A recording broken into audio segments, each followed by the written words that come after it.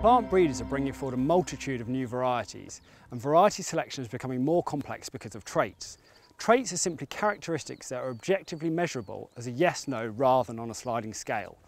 Although this is not always the case, it's important to understand the distinction because it can have quite a bearing on variety choice. Vigour can be split into two categories: autumn vigour or growth habit and spring vigour or speed of spring development. It's important to distinguish the two to understand how varieties behave. Autumn vigour is the time between emergence to true leaves.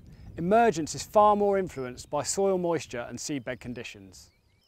Spring vigour, or varieties that grow away early in the spring, are important to distinguish because these are varieties that anecdotally cope with the pressure of flea beetle far more effectively. Varieties such as Antigua or Flamingo seem to cope with pest pressure because of that early spring development. Varieties such as DK Expectation, Antigua and Flamingo all display strong autumn vigour, but also combine that with the early spring regrowth that seems to help cope with pest pressures. This work from 2019 compared larvae damage on particular varieties. The two sites of Flamingo and Old Western showed how Flamingo had coped particularly well with flea beetle larvae, and all other varieties were consistent at both sites. The second trial compared Flamingo with a competitive variety in larger blocks, and here are the results.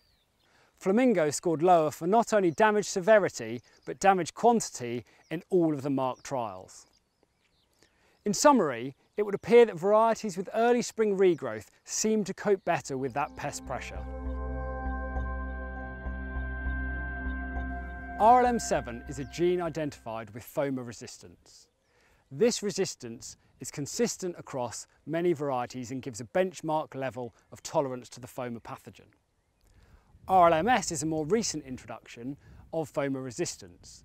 It's separate to RLM7, and so if the pathogen were to overcome the initial tolerance gene, we could rely on RLMS as a separate source.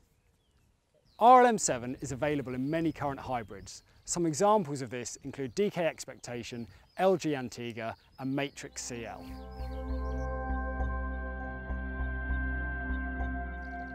Turnip yellow's virus resistance is relatively new to oilseed rape. Previously, we relied on seed treatments to control the vectors which cause the virus. Although infection severity and impact vary, it's clear that turnip yellow's virus resistance brings with it a level of yield security. Many of the highest yielding hybrids in recent years have carried the turnip yellow's virus resistance gene. Varieties such as LG Antigua and DK Expectations are examples of this. N-flex, or nitrogen use efficiency, is the newest addition to a characteristic described by breeders. Some breeders are claiming that particular varieties show better use of nitrogen in suboptimal conditions. Varieties such as LG Antigua can cope with lower levels of nitrogen availability than other varieties. This could give growers reassurance when nitrogen applications might be hampered by the weather or ground conditions. Pod shatter resistance is a trait found in some hybrids which prevents premature shattering of the pods when ready for harvest. Examples of this, such as DK expansion, are useful for growers with larger areas of oilseed rape which may not be cut at the optimal time.